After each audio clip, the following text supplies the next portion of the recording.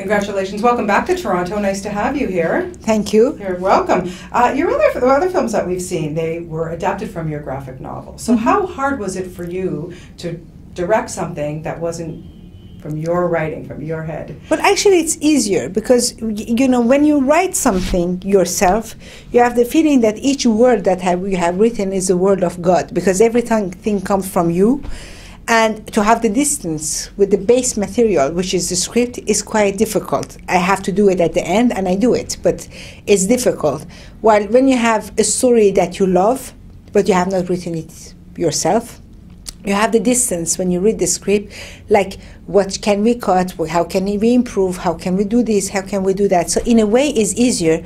And for me it was really like a great gift, because, you know, I will never sit and write a story about a serial killer myself, never. Right. But if I love the story, it becomes mine, and it opens the door of a whole world to me. I become like Alice in Wonderland, you know. It's like everything is new to me. Yeah. And so what was your initial reaction to this? Because this is complicated, and you have to have the right actor playing this role. I was like, okay, the story is very amoral.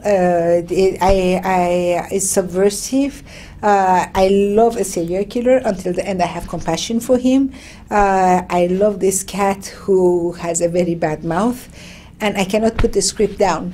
Yippee, this is something for me. I have to do it. And how am I going to do it? Because, you know, it's something, you know, we do this, we do that, he cuts, he puts, you know, but then you have to do it in images. So it was a very challenging but extremely interesting project to do. I can imagine. And then, of course, you know, you cast Ryan Reynolds, who, you know, listen, we know him forever here in Canada, you know, and we know how great he is. But my God, what he did in this movie, you know, 6 different characters, pretty much.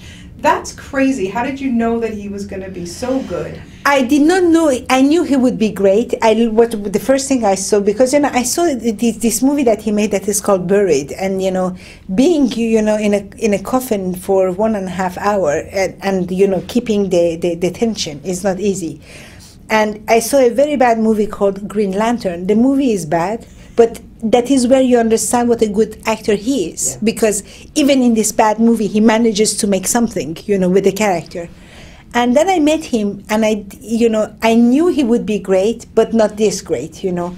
He really came, and actually he exploded everything. You know, I was many times, you know, I was just, you know, I was, you know, telling him we do this, we do that, and, you know, he would come with proposition. And these are this really rare and intense and gracious moment that we are not the directing anymore, but you're the spectator. You're like, wow, what is happening in front of my eye is just marvel. And that's Ryan. And very, you know, obviously you would take his suggestions on things that he wanted to do, I would think, too, right? Yeah. But, you know, we were working really as a duo. You know, we were really very much trusting each other. I enjoyed very much, you know, I was open to all his proposition, and he was open to all my suggestions. So, you know, if you work in this relationship of trust, it works very well. And it's not to send myself flower, but you know, I have many bad quality, but I don't have this ego problem, you know,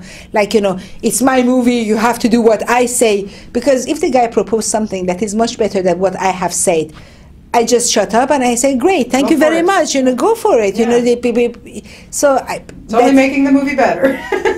we are there to make a movie. We are not there to flatter my ego. That is what I'm saying. So, well, we can flatter your ego too, because you did a really good job. Yes, I'm using the talent of everybody else. No, last, you know, of course, they say never work with children and animals, but my goodness, like working. I mean, cats can be difficult. Oh my God. I just cannot tell you how cats are difficult. Like in the film, the cat almost never is in the same room. The cat is filmed separately, because you say to a dog, sit, they sit. Yeah. Say to a cat, sit. That's the last thing they will do. And this cat was really, you know, was young and had lots of attitude. So, you know, he would never do what we wanted. But the dog was better. Oh, the dog was amazing, you know, sit, go, come back, be sad. He would do anything. But the cat, you know, the editor of my film, who is also my collaborator, he filmed the cat because he's very patient with animals. But really, sometimes he was sitting for 4 hours before the cat would have the pause that we wanted, because it's a cat. It is what it is. You have to take them the way they are. Absolutely. Well, congratulations on this. You've done really a great job. It's very, very interesting film. It totally stays with you, that is for sure. And that's what you want. Thank you so much. Thank you so Nice much. meeting you.